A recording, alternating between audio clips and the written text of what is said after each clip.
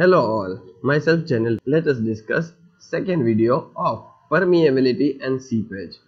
In the first part, we have understood basic definitions and different terms related to permeability and seepage.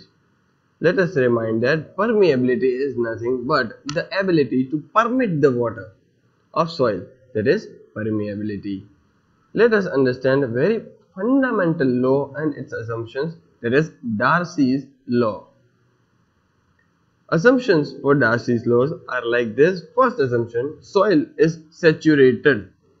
So Darcy assumed soil as saturated.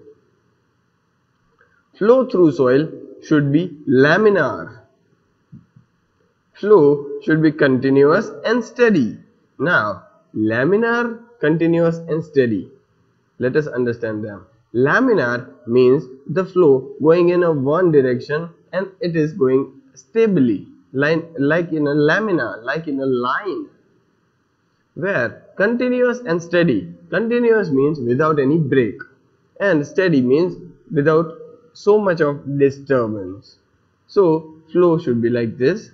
Temperature is assumed as 27 degrees Celsius, and total cross-sectional area is considered here.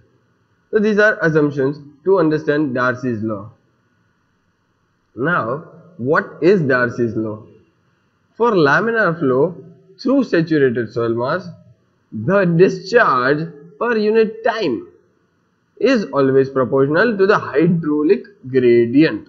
So, it means to say Q is always proportional to I, right? So, he gave the equation Q is equal to K into I into A, where A is what? Total cross-sectional area, K that is coefficient of permeability, and I is very well known, that is hydraulic gradient. Now in this image we can see that there is inflow going from this and outflow is coming out from this. Now here H1 is the entry height and H2 is the exit height. So difference between them will be known as hydraulic head H, H1 minus H2. Soil sample length can be measured here, there is L. Now we know H and L will give you hydraulic gradient I, right? Cross sectional area of soil sample also can be measured, so we can find out Q, I and A. Same way we can find out K and vice versa. So doing Q by A will make you V is equal to K into I, because Q by A will be velocity. Coefficient of permeability K. So for K we can say that the average velocity of a flow through total cross-sectional area of soil mass under unit hydraulic gradient is called coefficient of permeability. So when unit hydraulic gradient is considered, I should be 1. So we can say V is equal to Ki, and I, if it is 1, then V is equal to K, and coefficient of permeability can be defined as velocity in that case. Its unit will be centimeter per second or meter per day. Validity of Darcys law. Now, if it is valid, and if it is valid, then in which cases the Darcys law can be useful? Because some of the laws are not every time universal. Some of the laws are specific too. So this is also like that. Here, first validity, the maximum diameter of the particle for the flow to be laminar is 0.5 mm. So larger particles than 0.5 mm cannot be considered under Darcys law, because laminar flow will not be there. In coarse sands, gravels, cobbles and boulders, the flow may be turbulent and Darcys law may not be applicable. So in those cases the Darcys law is also not valid. In fine sands, silts and clay, the flow is laminar and the Darcys law is applicable. So it is limited up to sand, silt and clay. Let us move forward. Permeability of stratified soil deposits. Now, first of all, we have to understand stratified soil deposit. Now, stratified means it is in different stratas. Stratas, nothing are but layers. Stratas are different layers. You must have seen rocky soil or mountains with these type of stratified soil deposits. So these are this. Horizontal permeability or permeability parallel to bedding planes. So when we are considering horizontal permeability, or we can say permeability parallel to bedding planes. So if the bedding planes are this, then permeability in this direction should be considered. Here this figure is showing like this. Here you can see 4 different stratas, 4 different layers: Z1, Z2, Z3 and Zn. These are the thicknesses of layers. So we can say from Z1 to Zn layers are taken, and individual permeabilities are K1, K2, K3 up to Kn. Now if it is inflow and it is outflow, then we have to understand that how it will work in the horizontal bed or horizontal permeability case. In practically, you can see this image in mountainous soil or rocky soil. You must have seen these type of stratified soil deposits. These are different layers you can see, right? So we are talking about this. Now if we are talking about horizontal permeability, the flow is passing horizontally, and formula of coefficient of permeability can be given as KH is equal to K1Z1 plus K2Z2 plus K3Z3 and up to KnZn upon total Z. Total Z is nothing but total depth of all layers. Here K1 is K1Z1, that is corresponding to first layer, and KnZn, that is corresponding to last layer. So this is how we can find out horizontal permeability. Permeability of stratified soil deposits. Now it's case of vertical permeability, or we can say permeability perpendicular to the bedding planes. Here the flow is passing perpendicularly, right? In this figure you can see flow is passing vertically, and this is inflow and this is outflow. Now same way 4 layers are there: Z1, Z2, Z3 and up to Zn. Same way individual permeabilities will also stay same: K1, K2, K3 and up to Kn. Now total thickness is taken as Z.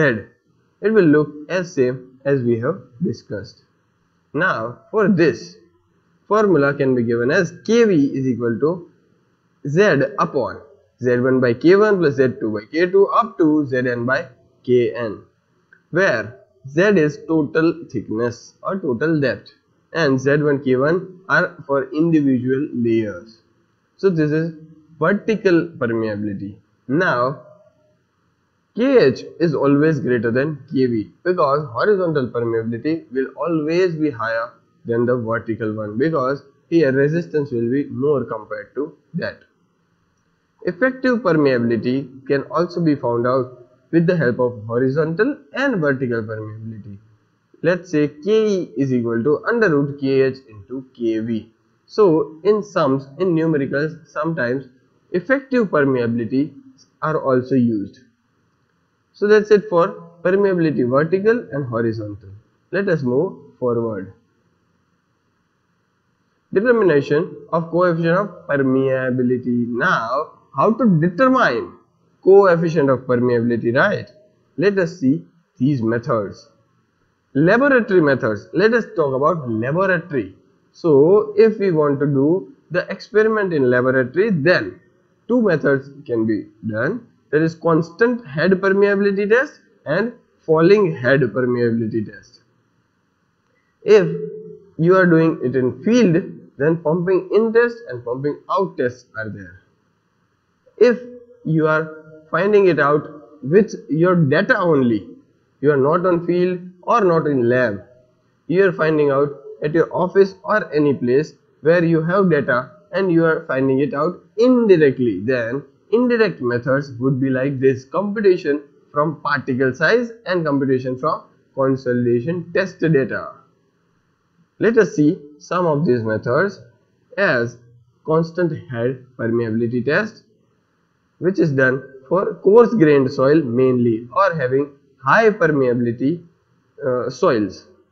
Here in this figure you can see a device doing constant head permeability test. In that, here constant head is maintained. Here overhead tank can be seen.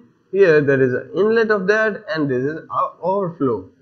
Now if we are passing some water from here, some fluid from here, it will be filled up to here only. After that it will be overflowed. So some constant head is maintained here. Now while doing test, this is known as standpipe. This is our soil sample. This is called bottom tank and this is measuring cylinder. Now when we are starting the test, initial stage of test, the valve will be closed. When you want to flow the water, you will open the valve and water will flow. Still the constant head of these height h will be maintained, and from that this formula will give you results. K is equal to Q by T, L by H into 1 by A, where Q, there is quantity of collected water taken in centimeter cube. T, time for test, so you have to take a note of time, which is starting time and ending time. L, there is length or height of soil specimen. Here you can see L is shown. H, there is constant head which is maintained. A, there is cross sectional area of soil sample that can be measured. Let us understand the second test, which is falling head permeability test. It is generally preferred for lesser permeable materials like FGS. For example of FGS, we can say clay, silt, etc. Now this device is doing falling head permeability test. This is funnel, this is standpipe again. This is a valve which will be opened only when you want to test. This is soil sample. Here outlet valve is also provided and measuring cylinder is provided. In this case, when you start the water flow, you have to take the note of time T1. Then H1, the head will be measured, and at the ending, after the closing of valve, time 2 and H2 head 2 should be measured. Now this formula will give permeability from this. K is equal to 2.3 small a into capital L upon capital A into small t log 10 base H1 by H2, where A, cross sectional area of standpipe, which is small a. L, there is length of soil sample.